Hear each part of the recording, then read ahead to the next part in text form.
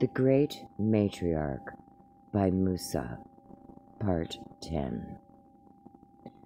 For American Indians to get out of the prisoner of war classification, which cannot be done by Congress or the President, for the simple reason that they will not get rid of the autonomy type of Indian government, which gives an ambiguous identity with a quasi-sovereign position, which automatically makes the causis omnessus concept illegal. American Indian tribes must go by a matriarch system, where each member knows their clan. Clan mothers chose spokesmen of chiefs for the nation. Clans are to know the women of the clan rituals, medicine rituals, firstborn rituals, and all-time rituals. They must be able to know which moon is the women of the clan moon and what moon is the medicine moon. What is the order of the moons and what houses rule in each period of time? What are clan rituals, equations, and formulas? If any reservation Indian can still find old Indians knowing the ancient knowledges, they will tell you that Sitting Bull and the sovereignty group were able to mismatch synchronized time, so that the U.S. Army were meeting with Indians out of sequence in time, trying to make the 1868 treaty legal. Most of these Indians in command of this ancient knowledge will also state that the death of Sitting Bull, who had been in the Wild West shows, may have forgotten to synchronize tribal time, because using the Treaty of 1868 as the beginning time, the U.S. synchronized his time for death was December 15, 1890, at 3:30 p.m. Not being present at his death, time calculated cannot be disputed by Army records. However, the Rosebud and Little Bighorn were done by ancient Indians, and knowing the time of death for Sitting Bull, Bigfoot, and the group headed south, knowing the massacre would be put out of sequence in the same order of Little Bighorn, so there would be survivors to keep the issue alive. But the grandson, like his grandmother, had watched and faced death, found a way to survive against impossible odds, so he too paid his dues.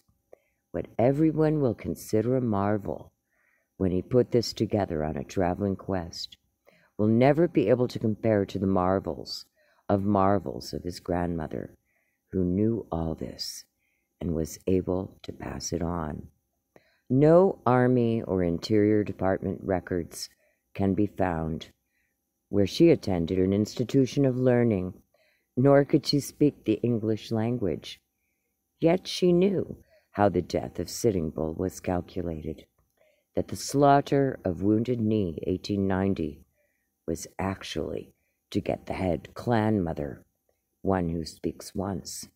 That becomes a violation of international law that is hidden by claiming it was a war.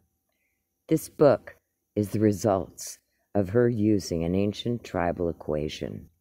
The present minus the past equals the future. The present was that day in the mid-1930s when she presented her grandson before the ancient elders on a ritual, so all knowledges would be understood by him, minus the past, being Wounded Knee, 1890, equals the future, happening in the year 1991 by this book. This would let everyone know they were hearing the voice of Agnes Streichard, the great matriarch, telling what really happened at the historical event known as Wounded Knee, 1890.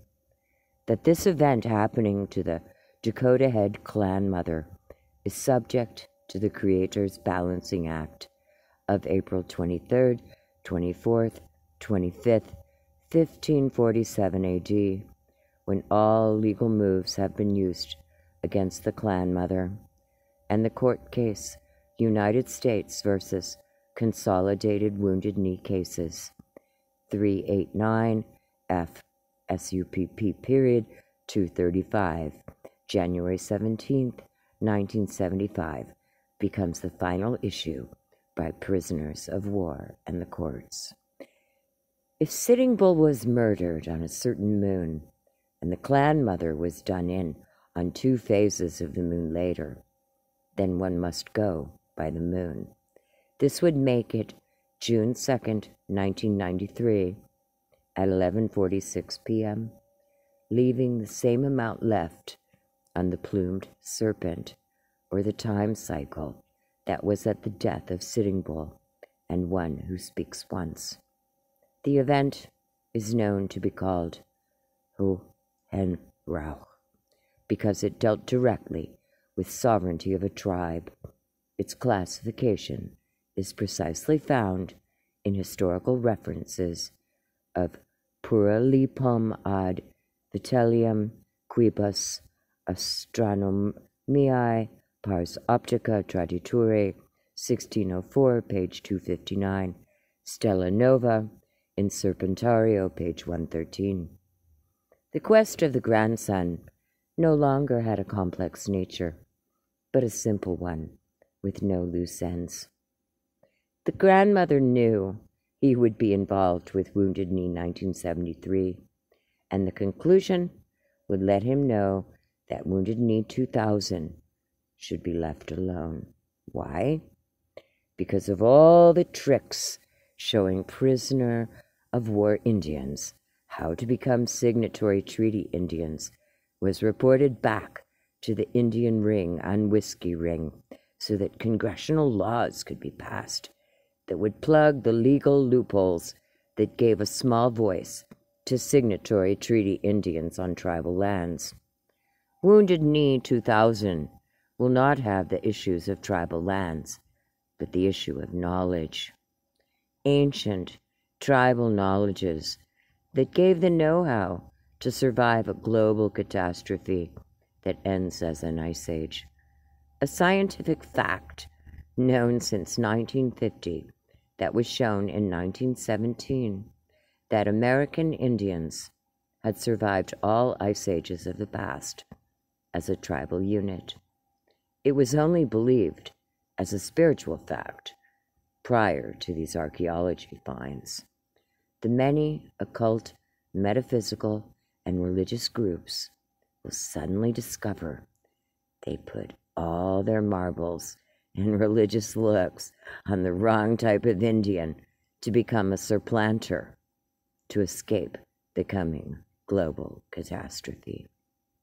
Wounded Knee 2000 will become the instrument that is to lure out the descendants who had been taught these ancient tribal knowledge to help their long-lost brothers who had been prisoners of war for around 135 years. Note, in law, casus omissus refers to the state of there being no law at all.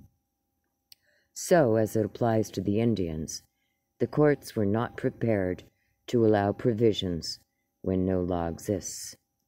Janice Switlow does a legal comment on it, however, again, their interpretation. And this is the completion of the reading of The Great Matriarch by Musa Meredith Quinn. Skin and Goa. Great peace to all.